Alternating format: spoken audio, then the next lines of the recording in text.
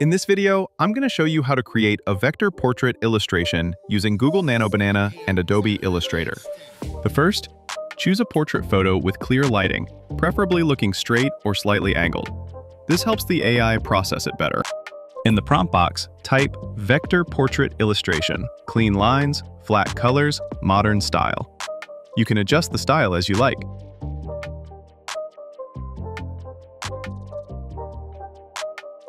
Copy image. The next step is to open Adobe Illustrator and paste the image in. And choose Image Trace. Choose High Fidelity Photo. Choose Expand.